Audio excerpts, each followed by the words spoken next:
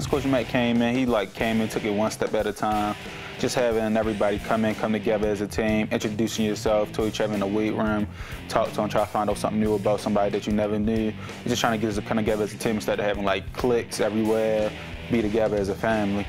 And people really bought in that. People doing it every day, talking to each other. You see people that you'll never, 3 years ago, you'd have never saw talking with each other. They can hold a regular conversation now. Won't be uncomfortable, won't be weird, because they friends now and they family. And we really, just as a team, as everybody buying into it, he did get rid of some people that wasn't buying into it, that still wanted to be selfish and do what they wanted to do that would harm and hurt the team. But he got rid of them. He's doing what he said he was going to do, and everyone is buying into it, and we really looking forward to what we got to come. You know, anytime you come in and your culture's one thing and you're trying to change it to something else, it might take a while.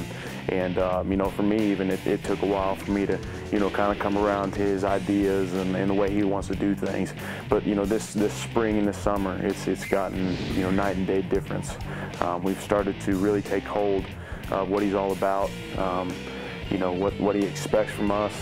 You can see a complete difference in the attitude of my teammates and myself.